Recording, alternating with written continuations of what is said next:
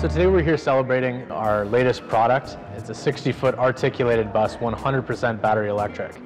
And it's significant because it's the world's largest battery electric vehicle, and it's designed and built here in California. So BYD, as a company, we've been around for 20 years now.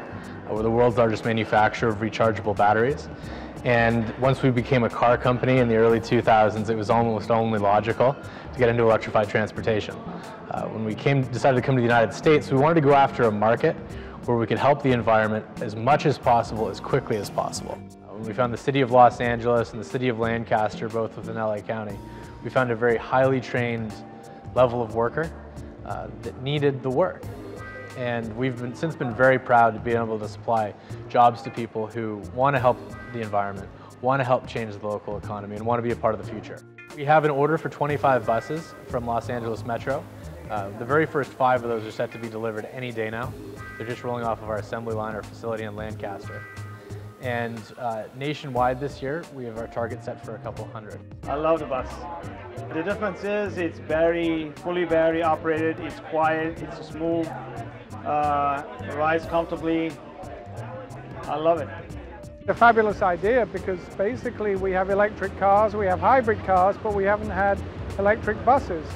And getting this bus on the road will give visibility, and then people will realize that it is a reality. It's not just a story in the newspaper. I had a great time. I was talking to all my friends on the bus. First time ever on an electric bus, particularly one that holds 120 people and can travel 170 miles. That's a remarkable feat, and I'm really glad we've got them now. I can't wait till we have 100,000 of them on our roads, replacing all the internal combustion buses. This year already we have more than 4,000 buses set to be delivered worldwide. Last year we sold just over 500,000 cars globally as well. So that's another big business that we're looking to soon bring to the United States.